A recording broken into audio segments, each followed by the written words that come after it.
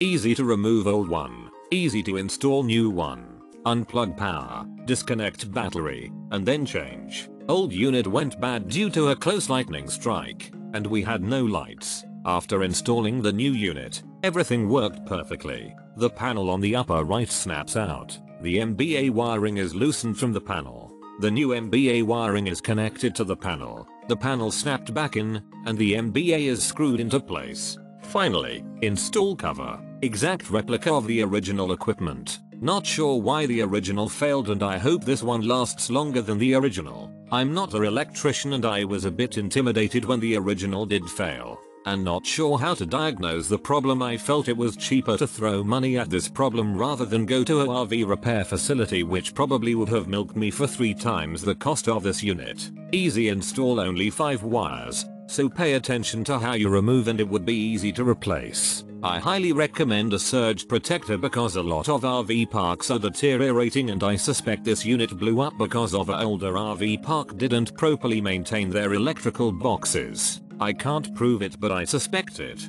If you're replacing your original WF-8955, this one will do the job perfectly, but you have to install it backwards. The fan will be on the right hand side, whereas the original one had the fan on the left hand side. Other than that, it's a direct wire up, direct fit replacement mainboard. It has solved all of our 12V issues in our 2006 Keystone Sprinter travel trailer. The product was exactly as it should have been. Worked perfectly.